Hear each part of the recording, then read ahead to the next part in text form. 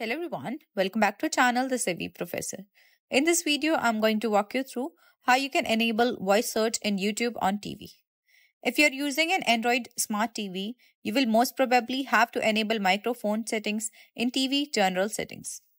Now, I won't be able to show you the on-screen steps as I don't have access to YouTube TV. But I will walk you through all the steps to enable voice search in YouTube on TV. First, turn on your TV. Click the settings button on your remote. From the Android TV settings, click apps and notifications. Click on the YouTube app from the settings and select YouTube settings. Click permissions. Here, switch the microphone permission to on. And you're done. Just go back to the YouTube and on the home page, click on the microphone icon in the top search bar and you're done. This is how you can enable voice search in the YouTube on TV. I hope this video helped you out. If it did, then don't forget to smash that like button and also subscribe to the channel. I will see you in the next one. Till then, take care.